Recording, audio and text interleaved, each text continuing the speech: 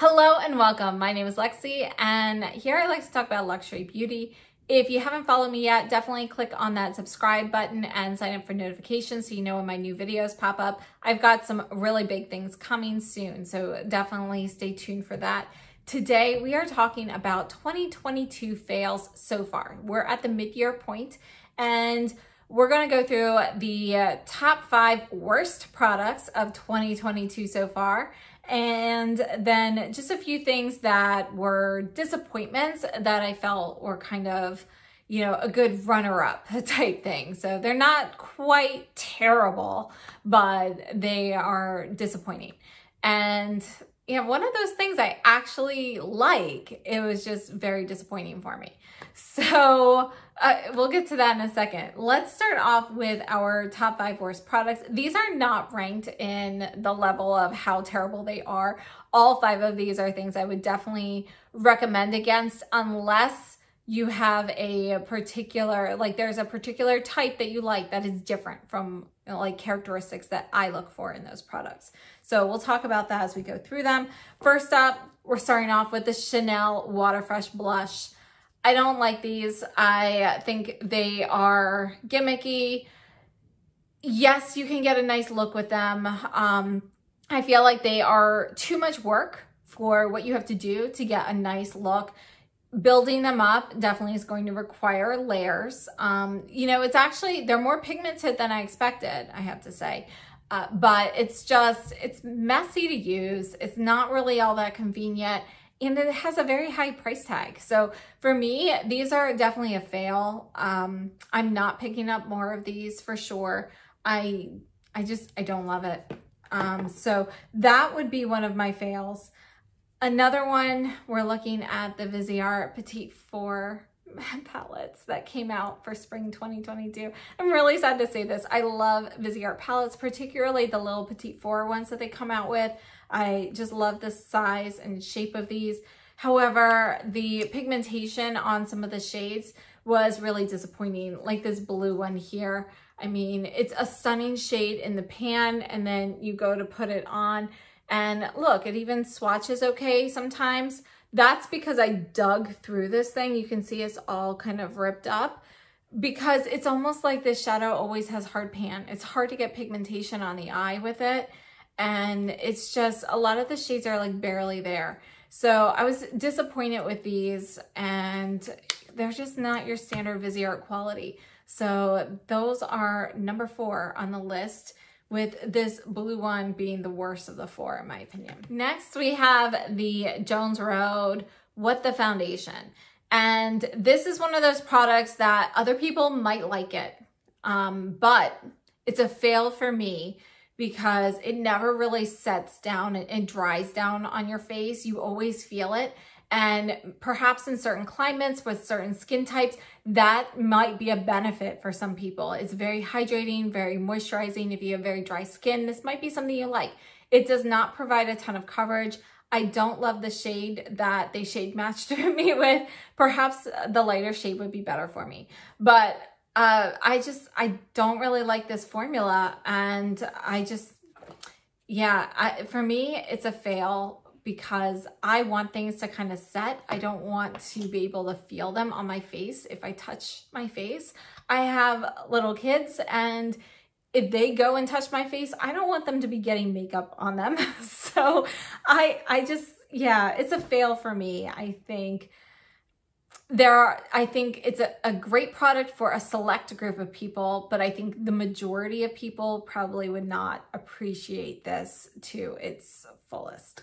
So moving on to number 2 on the list, that is the Sisley Liquid Eyeshadows. And I have a few of these here. I have 3 shades, but I brought 2 of them out because they're not all bad. This shade here that I have in shade number 1, this champagne shade, is actually really nice. It goes on well, it performs well, it's smooth, it's beautiful, but it's inconsistent. The formula is inconsistent with the shades. So this shade here, which I was super excited about, this green one, when you start blending this out, this is number 6, by the way. When you blend this out, it gets really patchy, and it it just doesn't look good. So, you know, I've tried many different ways of using these, and I also have the dark brown. That one performs okay as well, but it's really, this green one here is a true fail here. If I had just picked up the champagne and the dark brown, I would have really enjoyed these. But because I also grabbed the green one, which I was really looking forward to, and I saw how terribly this one performs, it kind of grouped them together in my mind as not being a good product. They should be consistent, and they aren't. So I will not be purchasing more of them. I will be using the ones that I have, particularly, you know, I do like the espresso shade and this shade, but because of that green one, they're a fail. And I was really looking forward to these. Sicily is one of my favorite brands, but this year they've been a little disappointing so far. And then last up, this is the Hermes Plein Air, not the powder. Powder I love. This is the highlight in Mirage. Now it's shade number 2 in Mirage. I am hoping that they do get more shades, but the reason this is a fail isn't because of the shade, which, you know, isn't ideal for me, but it's still one that I can use. I think for me, you can see I had to dig this one. It gets hard pan like so easily. I've seen, like, I don't know if it's just the product is inconsistent or what, but other people have shared swatches with me of theirs, and theirs are much more like pigmented. You get more product up. It's really hard for me to get product up on this. And then I almost always have to scrape it or use some tape or whatever to get hard pan off before using it again. And for something that costs this much, that is, I mean, it's ridiculous at any price point, to be honest, but especially at this price point. You know, when you're paying for luxury makeup, you shouldn't have to weed out good and bad products. They should all be fantastic. And this just does not live up to the expectations. So those are my top 5 worst products of 2022 so far for the first half of the year. But I do have a couple of honorable mentions. And, you know, I'm really sad to say this. Again, one of those I actually do like. But some of the ones that I think were disappointing are... Okay, so I found the Opalescent Dream palette from Bobbi Brown to be a little bit disappointing. It's basic, it's okay, but with these colors, I was expecting just a little bit more pigmentation, and these are just a little bit more like powdery and drier than I thought. It's okay though. Like, I don't hate the palette. It just didn't live up to my expectations for it. But I think it's still a nice palette, one that I would use. I would just not purchase it again because, again, I was expecting more from this. Another eyeshadow palette I was expecting more from was the Artist Couture Supreme Mauves. And again, I like this palette. I will use this palette. But you look at this and you're expecting to see more pigmentation. These are kind of the best shades from each palette that I'm showing you. But just like the Bobbi Brown, they just aren't as present as you might expect them to be. They're overall, with both palettes, they both have the same issue. They're just a little bit drier, a little bit more powdery, and a little bit lighter in pigmentation than I expected. Another product that was a bit disappointing to me was the Charlotte Tilbury Pretty Fresh palette. I actually really like this case. I really like the packaging style of this. If you're somebody who travels a lot, this is a really nice idea, but I find it a little overpriced for what you get. And I don't like how these do not have any separate cap. So you can't just take this one out and throw it in your purse. You have to take the whole thing with you.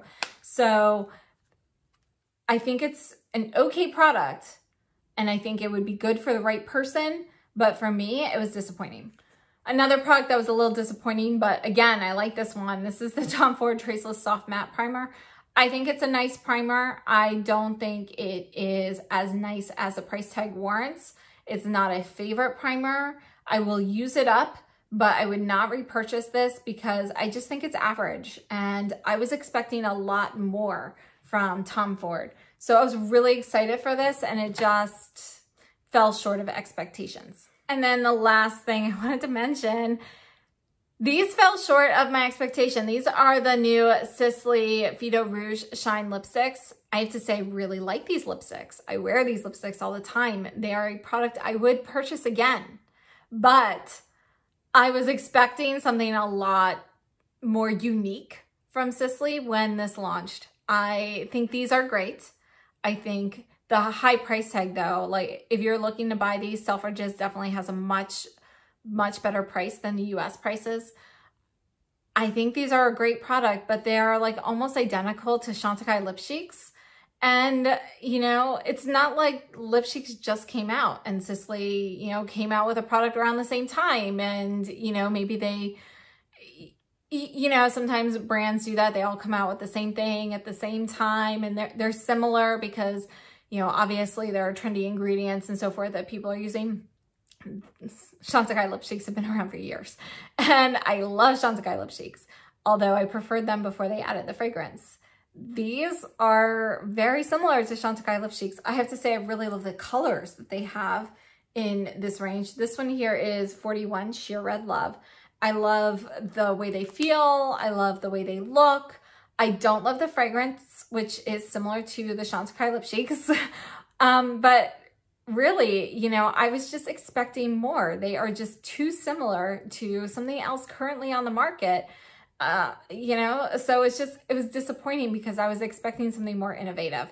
So, you know, it's not a fail because I still love it, but you know, it's in a unique position because it was disappointing, yet I still love it. So I hope this video is helpful. I would love to know the things that you have disliked this year and what your thoughts are on any of the products that I shared here. Definitely please share your comments down below in the comment field because it really helps other people when they are shopping and making decisions. So thank you so much for tuning in. I hope to see you again very soon and have a great day.